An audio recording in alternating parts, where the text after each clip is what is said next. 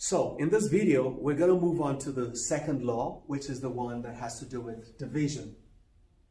But before then, I would like to practice with you some of these questions that require your knowledge and understanding of this law.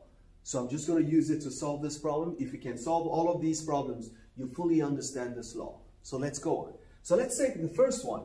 The first one says 3 to the 4th multiplied by 3 to the 6th. And that looks exactly like this. So our 4 will be the A and the B will be the 6th. We just need to add the powers together. So that gives us 3 to the 4 plus 6. That gives us 3 to the 10th. That's all you need to do. You're done with that. You don't need to bother yourself with anything else. Let's go to the second question. It is 3 to the 5th multiplied by 2 to the 3rd. So,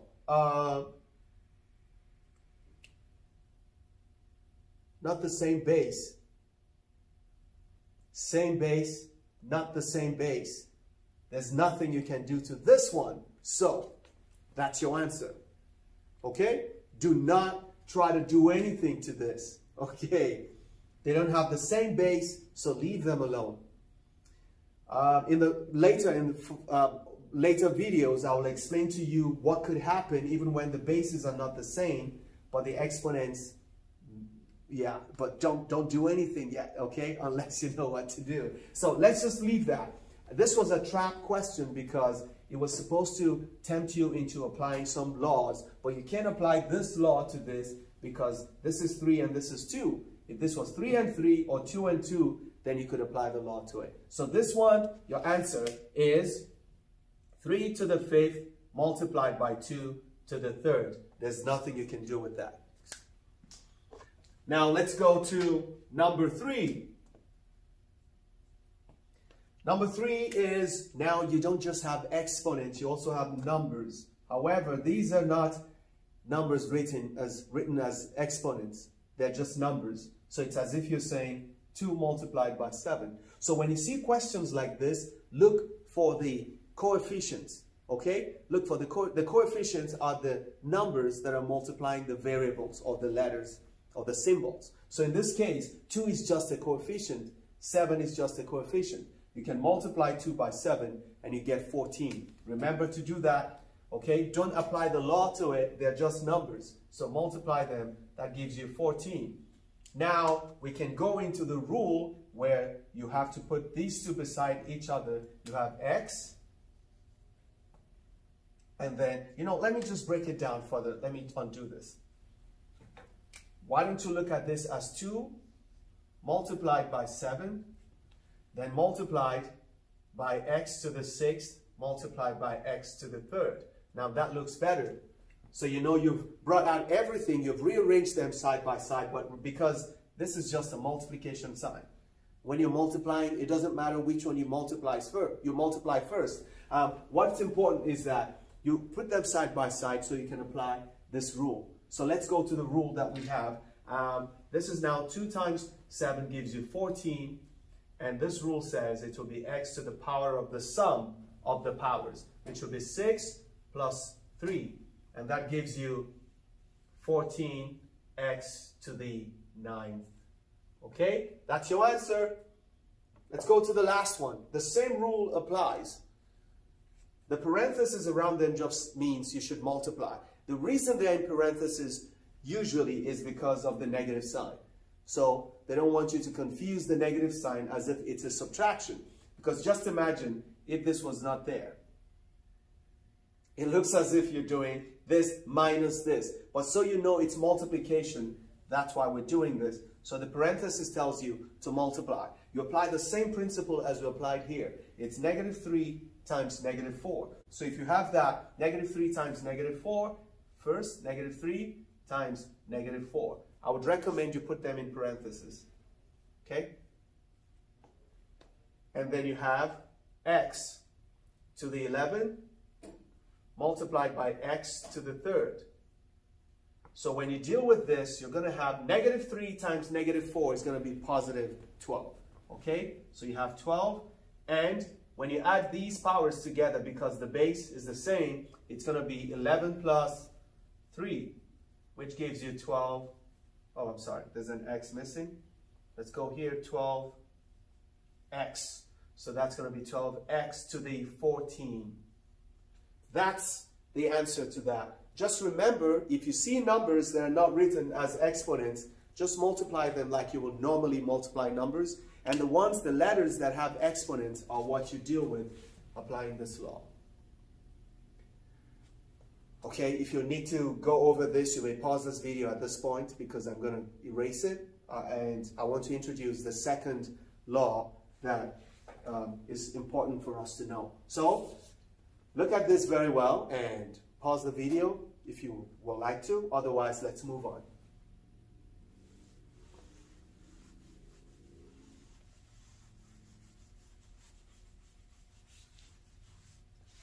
So, the second law that we're going to apply is number 2, the law that applies to division. X to the a divided by x to the b will be equal to x to the a minus b. You could almost predict that. You could almost tell that whenever you're doing division, it's the opposite of multiplication. So when you're adding in multiplication, you'll be subtracting in division. So, what you have in this case is that, let's do this. Let's take an example. If you have 2 to the 5th power, and you're dividing it by 2 to the 3rd power, this is the same thing as 2 times 2 times 2 times 2 times 2. That is 5 times.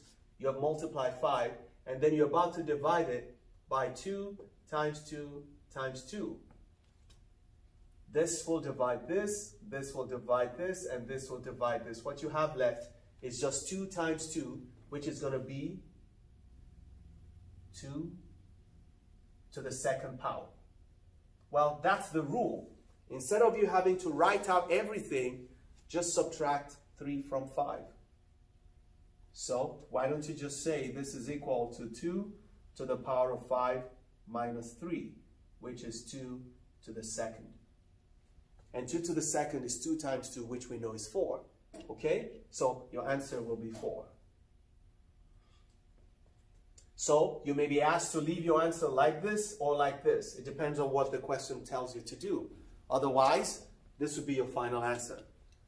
Okay? So, the rule applies whenever you are dividing. This is what you have. There is a warning that I want you to all see. It is that as you go higher in math, this symbol is not usually adopted for division. We don't usually say 2 to the power of 5 divided by 2 to the power of 2. Okay? This doesn't usually show up. You use this in elementary school. I think it's time to drop it. Okay? And also, for your sake, avoid writing things like this, 2 to the power of 5 divided by 2 to the power of 2 or 3. I think this was 3. Okay? Don't do the side slashes. Just write it this way. It's better to write this way because this is clear. Okay? As we go further, in your algebra, you'll find out that you cannot write half of x. Sorry, 1/2 of x like this. Half of x. You can't write half of x and say it is 1/2x. This is confusing because this is not this, because this is actually 1/2x, which I'm sure is not what you were intending to write. So you want to avoid the slash and you want to avoid this. It's better to write this way. That's why the textbook writes this way instead of this way or this way. This way in some tiny explanations, but not all the time. In math that is beyond elementary school. Okay, so you understand now. So that's the rule that governs division. When you're dividing two terms, that's what you have. So let's take some worked examples and we will take a break.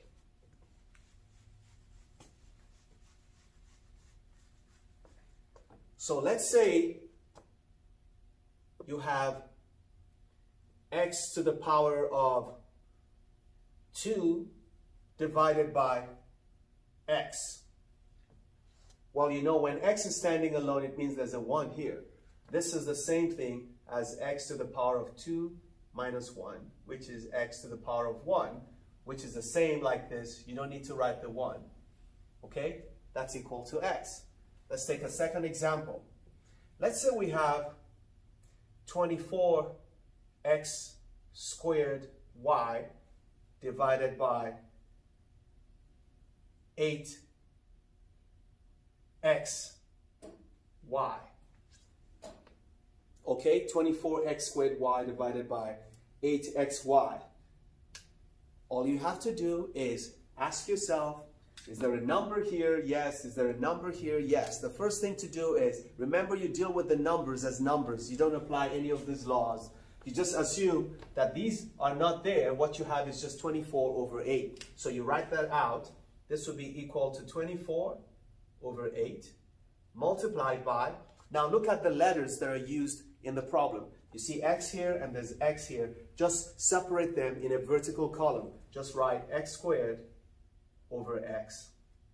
So you've dealt with this and this. So what is left is the y multiplied by y over y. In this case, 8 in 24 is going to be 3.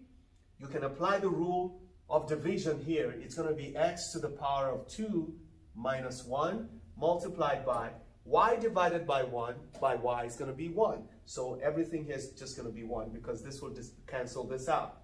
So what you have left is 3x to the power of 2 minus 1 is 1.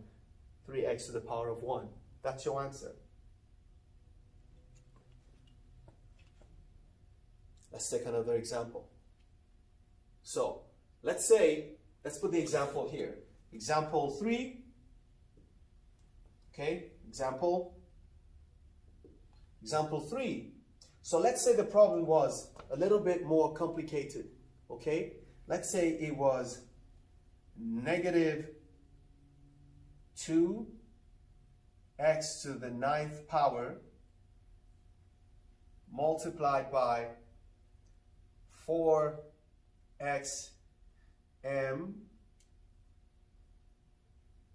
divided by 3axn.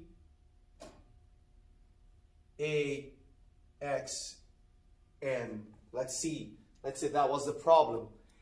Okay, now this is still the same principle you have to apply to everything. So let's see, because it's important that you know what to do when you have letters that are on one side but not on the other side. The best thing to do is to put one on the other side. Let's see.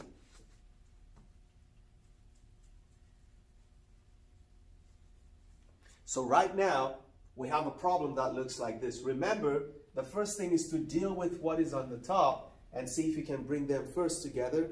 Make sure you have a simplified expression on top, and then you have what you have under, then you can deal from top to bottom. But firstly, you want to clear whatever confusion you might have on the numerator first. So right now, we're going to multiply, and we have two numbers. We have negative 2 and 4. We have to multiply those first. So negative 2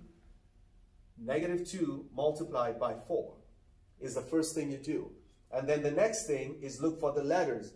Well, usually I like following the alphabetical order. So M comes before X. So I'm going to deal with M. There's only one M, so I'm just going to write the M here. Okay? And then I go to the next letter, which is going to be X. So X, this is X to the 9th and X to the 1st. So that is X to the 9th times X to the 1st power. Now, everything divided by what is here, it is 3a. Well, you can put M before X. That's what I should have done. AMX. That would work better. AMX. Okay, so at this point, let's just resolve what's on top. Negative 2 times 4 is going to be negative 8. Multiplied by M, multiplied by, when you apply this first law, it's going to be 9 plus 1. Remember, this is going to be 1, so that gives you X to the 10th. Divided by, what you have here is going to be 3 multiplied by a multiplied by m multiplied by x. So at this point, it is so obvious that this m is going to cancel this m out. That's it. And this is x to the first. So 10 minus 1 is going to be 9. So eventually, when you have the numbers separated in those vertical columns, like I said, it will be negative 8 over 3 multiplied by, there's no a here, so you let it be, let the a be. There's 10 minus 1. So because there is no a, you might just write 1 on top of it divided by a. Okay? Where did the 1 come from? There's always a 1 when you're multiplying. There are so many 1s. You can have as many 1s on top or anywhere because 1s don't change anything. Okay? As far as the value is concerned. So you can put a 1. If there's no partner for it, put a 1 there. Okay? So this gives you x to the 10th multiply x to the 10th over x. So this gives you negative 8 over 3 multiplied by 1 over a multiplied by x to the power of 10 minus 1. And I'm going to write the rest of it on top. That's negative 8 over 3. And this is 1 over a. And what is left? X to the 9th power. So my answer is going to be negative 8 over 3. Okay? You can decide to just put this together. That's multiply. If you multiply 3 by a, it's going to be 3a. And this x to the 9th is going to be up here. X to the 9th. That's your answer. Negative 8x to the 9th raised to power, divided by 3a. This is 3a. Okay, so that would work out that way. It looks complicated, but if you follow the steps, you may not need to take as many steps as I have taken, because you could as well just write your answers straight. Okay, even right from here. You could have gotten your answers from here, knowing that this will take this out. I was just trying to show the laws, because let's say I didn't go this route. I just went ahead from here. My answer would have been negative 8. This would have taken this out, and this would have taken this out. Okay? And what is left is negative 8x to the 9th power divided by 3a. So this is the fastest step, but I had to I was trying to go back to the original to show you what this was. So now you understand the first law, which is for multiplication, its product, and then you have the quotient law, which means you subtract the powers. Well, the other law, we'll get to it very soon, when something is raised to power 0 and when it's a negative exponent. I hope you have learned something in this video. I will see you in the next video. Thank you for watching up to this point. Please like, share, and subscribe, and hit the notification bell in case you want to know when I upload the next video. My name is Newton Okewoye. I'll see you in the next video. Bye-bye.